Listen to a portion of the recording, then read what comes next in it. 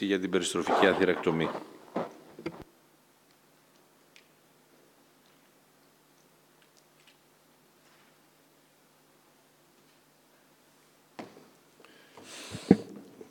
Θα ήθελα και εγώ με τη σειρά μου να ευχαριστήσω τον Πρόεδρο και την Οργανωτική Επιτροπή για την σημερινή τιμητική πρόσκληση. Κύριοι Πρόεδροι, αγαπητοί συνάδελφοι, όταν πρόκειται να ξεκινήσουμε και να ολοκληρώσουμε μια διαδερμική παρέμβαση στα Στεφανιαία Αγγεία, αυτό που θα πρέπει να αναρωτιόμαστε και να προβληματιζόμαστε αν έχουμε τα κατάλληλα εργαλεία για να κάνουμε τη δουλειά.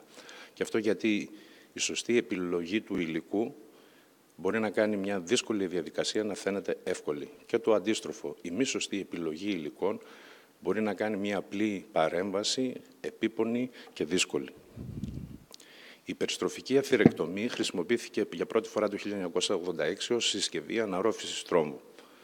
Ακολούθησε μια αρχική φάση ενθουσιασμού που πολύ γρήγορα όμως οδήγησε σε μια σοβαρή μείωση της συχνότητας χρησιμοποίησης της περιστροφικής αθηρεκτομής. Το 2003 και 2004 στην Ευρώπη και στην Αμερική η συχνότητα χρησιμοποίησης ήταν μικρότερη του 5%. Και αυτό γιατί υπάρχει μια σκοτεινή πλευρά στην περιστροφική αθηρεκτομή. Πρώτον είναι το κόστος, είναι χρονοβόρος διαδικασία, είναι τεχνικά δύσκολη, χρειάζεται συγκεκριμένη εκπαίδευση και υπάρχουν και κάποιες συγκεκριμένες επιπλοκές που αν προλάβω θα σας δείξω που σχετίζονται με τη μέθοδο. Τι είναι η περιστροφική αθηρεκτομή? Αφαιρεί αθηρωματικό υλικό κάνοντας απόξεση της πλάκας, δημιουργώντας εκατομμύρια μικροσωματίδια τα οποία φεύγουν περιφερικά στην κυκλοφορία και στη συνέχεια απομακρύνονται από το δίκτυο ενδοθηλιακό σύστημα. Δύο βασικές ιδιότητες. Η επιλεκτική αθηρεκτομή, ουσιαστικά αφαιρούμε σκληρό ιστό σεβόμενοι τον ελαστικό ιστό και είναι κάτι αντίστοιχο με το ξύρισμα. Και μία άλλη ιδιότητα που βλέπετε εδώ στην διαφάνεια είναι προσομοιάζει την αφαίρεση του φελού από ένα μπουκάλι και αυτό ότι όσο πιο γρήγορα περιστρέφεται κάτι, τόσο μειώνεται η τριβή. Τα πλεονεκτήματα. Ελαχιστοποιεί την τυχωματική τάση και την ελαστική επαναφορά, μειώνει το βαρότραυμα, αφαιρεί κάθε είδους υλικό και παράγει, όπως βλέπετε εδώ, έναν ομαλό αυλό, με βελτίωση της ροής και διευκόλυνση στη συνέχεια προώθησης και τοποθέτησης των stent. Αυτές είναι οι εικόνες από το hardware και τα υλικά, μην σας καθυστερώ με αυτά. Μια ειδική μνήμα όσον αφορά την ελαία, βλέπετε το περιφερικό τμήμα, υπάρχουν 2 με 3.000 μικροσκοπικά δαμαντάκια, τα οποία έχουν μέγεθος 20 μικρά, αλλά προεξέχουν μόνο 5 μικρά από την επίστρωση νικελίου. Καθετήρες που πρέπει να χρησιμοποιούμε στην περιστροφική αθηρεκτομή. Πρέπει να έχουμε πλευρικές οπές, να έχουμε επαρκή στήριξη και ομοξεωνική τοποθέτηση και να μπορούν να υποδεχθούν το τελικό μέγεθος της ελαίας που θα πρέπει να χρησιμοποιήσουμε. Βλέπουμε εδώ ότι σε μέγεθος ελαίας 1,5 είναι συμβατή με καθετήρα 6 French. Ανάλογα με τη θέση του οδηγού καθετήρα, βλέπετε πώς τροποποιείται η θέση του οδικού σύρματος και αυτό επηρεάζει και την αποτελεσματικότητα του ablation που θέλουμε να κάνουμε. 2 οδηγά σύρματα, εύκαμπτο και σκληρό. Πολλές φορές, επειδή το σύρμα δεν είναι ιδιαίτερα εύχριστο, μπορεί να δυσκολευτούμε να περάσουμε το σύρμα περιφερικά. Σε αυτές τις περιπτώσεις, η τεχνική είναι να περάσουμε ένα οδηγό σύρμα απλό συμβατικό περιφερικά της στένωσης και μετά με μικροκαθετήρα να κάνουμε την ανταλλαγή με το Rotablation. Συνοψίζοντας την τεχνική του ablation, θα την έλεγα με 3 λέξεις. Αργά, σύντομα και απαλά. Και θα πρέπει να αξιοποιούμε κάθε ακουστική, οπτική και αισθητική πληροφορία κατά τη διάρκεια του ablation. Και ουσιαστικά χρειάζεται χρόνο και υπομονή για να επιτύχουμε το αποτέλεσμα που θέλουμε. Όταν λέμε rotablation, τι εννοούμε? Αποτελεσματική αφαίρεση αθηρωματικού υλικού ή απλώς τροποποίηση της αθηρωματικής πλάκας? Σε σχέση με αυτό, τα δύο κόνσεπτ έχουν γίνει διάφορα πρωτόκολλα σε σχέση με το μέγεθος της ελαίας, την ταχύτητα περιστροφής και τον τρόπο κίνησης της ελαίας. Οι δύο τεχνικές, αφαίρεση αθηρωματικού υλικού με μια σχέση 0,75 έως 0,85 προς 1 σε σχέση με τον διάμετρο της αρτηρίας και η τροποποίηση με χαμηλότερη σχέση 0,6-0,7. Την απάντηση την έδωσε η μελέτη Stratstax, όπου ουσιαστικά ήταν η απλή τροποποίηση της αθηρωματικής πλάκας είναι καλύτερη από την επιθετική στρατηγική. Έτσι, καθιερώθηκε ως εργαλείο για την τροποποίηση της αθηρωματικής πλάκας, με την οποία τι πετυχαίνουμε? Βελτιώνουμε την ευεδοτότητα της στένωσης και του αγγείου και αυτό διευκολύνει την τοποθέτηση των υλικών που θέλουμε. Ταχύτητα περιστροφής 140.000 περίπου. Να θυμάστε ότι όσο μεγαλύτερη είναι η ταχύτητα περιστροφής, τόσο μεγαλύτερη ενεργοποίηση των αιμοπεταλίων έχουμε. Η τεχνική είναι η τεχνική packing, δηλαδή αποφεύγουμε να μας μπρώξουμε κατευθείαν την ελαία και να περάσουμε τη βλάβη με το πρώτο πέρασμα. Είναι η τεχνική του τρυποκάριδο, μικρές σύντομες κινήσεις μπρος-πίσω και το χρόνο των περασμάτων 15 δευτερόλεπτα. Έγχυση ενός υπαρινισμένου φυσιολογικού ορού, με το οποίο περιέχει βεραπαμίλη και νητρογλυκερίνη, και αυτό διευκολύνει την πρόληψη σχηματισμού θρόμβου καθώς και αγκιακού σπασμού.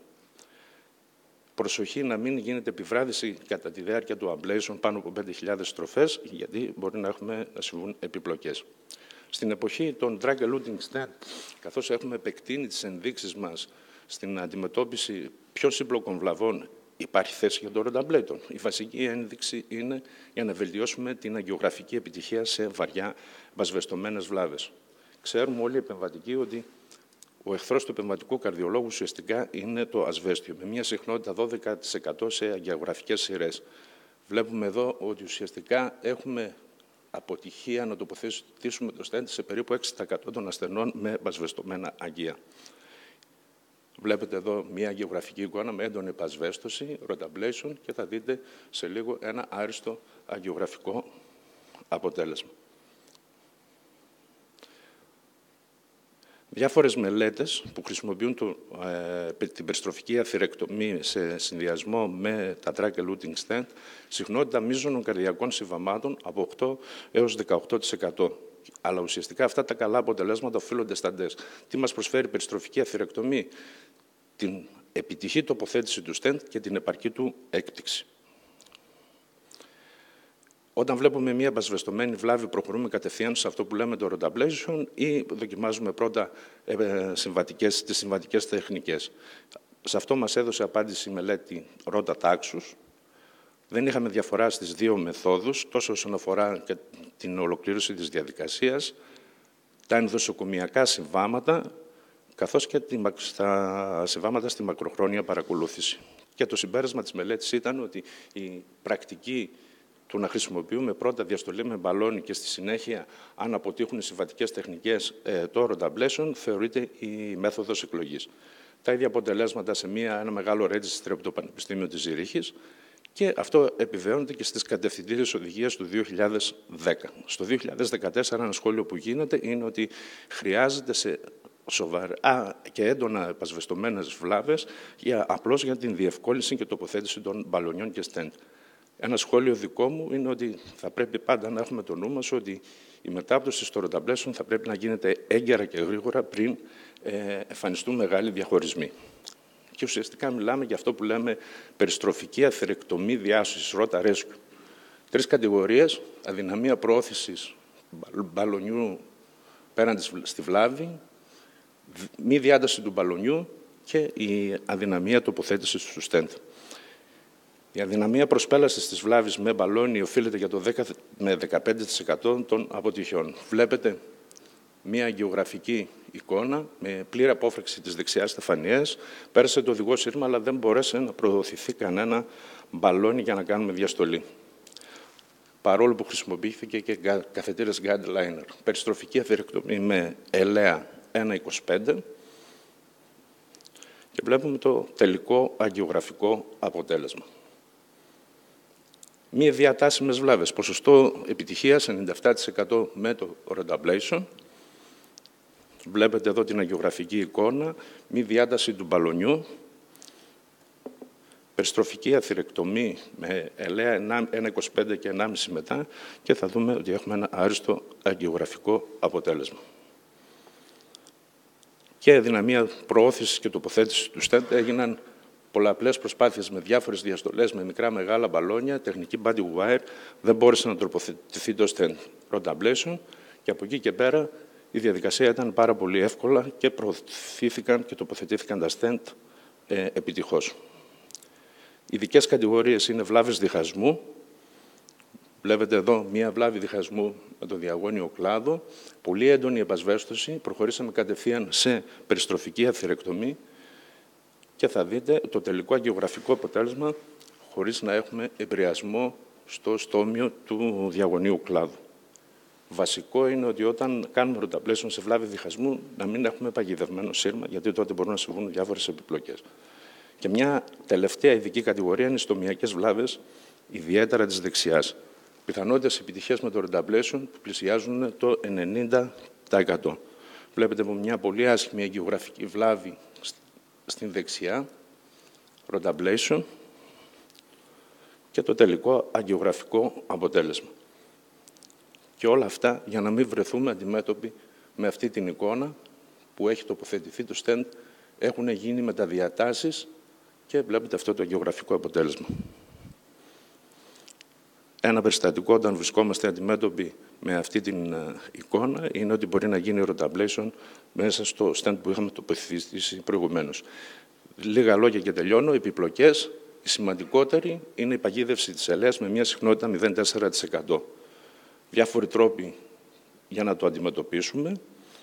Ο πιο απλός είναι η έλξη της ελαίας, αλλά αυτό περικλεί κινδύνους διαχωρισμού του αγκίου και διάφορες διαδερμικές μεθόδους που πρέπει να γνωρίζουν όλοι οι επεμβατικοί καρδιολόγοι, οι οποίοι εκτελούν την περιστροφική αθηρεκτομή. Διαδερμικές, γιατί το τελικό αποτέλεσμα είναι η χειρουργική αφαίρεση της ελαίας. Και επειδή ο καλύτερος τρόπος για να μην βρεθούμε αντιμέτωποι σε αυτό είναι η πρόληψη, θα τονίσω ότι κατά τη διάρκεια της περιστροφικής αθηρεκτομής πρέπει να δίνουμε ιδιαίτερη σημασία στις λεπτομέρειες. Σας ευχαριστώ για την προσοχή σας.